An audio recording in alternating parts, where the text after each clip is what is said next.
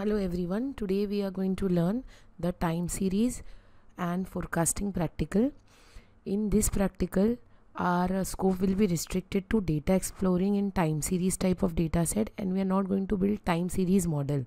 For the same, I have used an inbuilt data set of R called air passengers. Okay? The data set basically consists of monthly total of international airline passenger, that is from the year 1949 to 1960.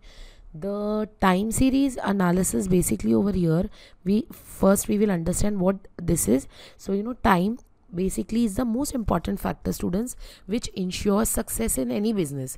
So basically it is very difficult to keep up with the space of time, but in the recent era, technology has developed some powerful method using which we can see things ahead of time. Don't worry, I'm not talking about time machine. I'm being realistic over here, guys.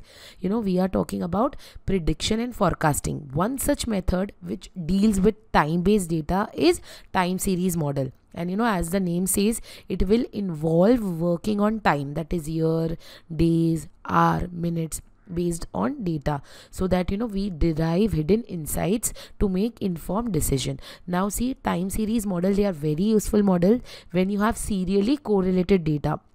And most of businesses, houses work on time series data so that they analyze sales number for the next year.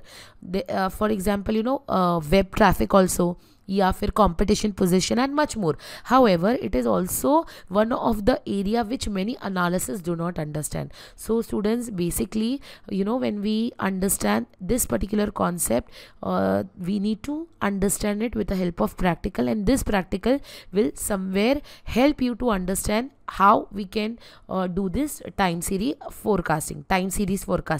So let us just understand. Foremostly, the very first line will help us to load the data set, and we will spill out a few top level metrics, that is over here I will just run and show you. So can you see? Then when we initially begin with the code, it is actually starting by creating a data frame, that is called air passenger. Okay? Then the class of the data frame is set to the object that has start and end fields, which are used for defining the beginning and ending dates of the time series. Can you see over here, start and end? Okay? Then we run this. Is it clear? What is the start? As I told you, 1949, and what is the end? It is 1960. Next line, students, next is very, very important line, that is the frequency field, that will define how many time per day or week each passenger flew on their airline. So when we run over here, so see the frequency. Okay? After that, finally we have the very important aspect, that is the summary field. This will contain information about what type of flights they took. Example, they took domestic or they took international. So when we run over here, after frequency, can you see we are getting a very beautiful information about what type of flight they took. Then students, comes the very important part, that is over here we start with plots. The code will create two plots, one showing all passenger who flew domestically in January from a specific year, and another will show all passenger who flew internationally. So when we plot over here, okay, and then so from 1949 to 1960 we are getting that data. So these plots, they are basically over here using aggregate function. Is it visible? It will show only those rows where air passengers were greater than 0 during that year. That is, it will show all domestic flight which are taken by the citizen during this month.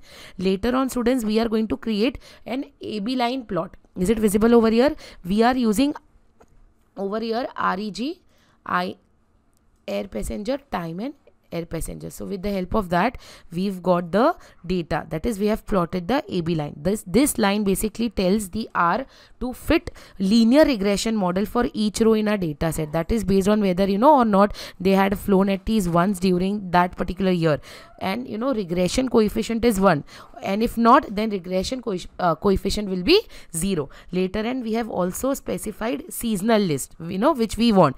The basic concept over here is to create a time series plot of air passenger. Then the code creates an air passenger object which will have the start and end point, frequency, summary and plot. We have seen that already. The aggregate method, remember, is used to calculate the mean for the data in air passenger. Okay, so over here when I run this last, okay, we got the coefficient as I told you, and you can see over here very beautiful time series forecasting. So basically over here we have made use of ACF function, that is used to calculate the autocorrelation function for the logarithm of air passenger. So this is something which we have to understand with the help of this. So I hope the practical is understood to everyone. Thank you.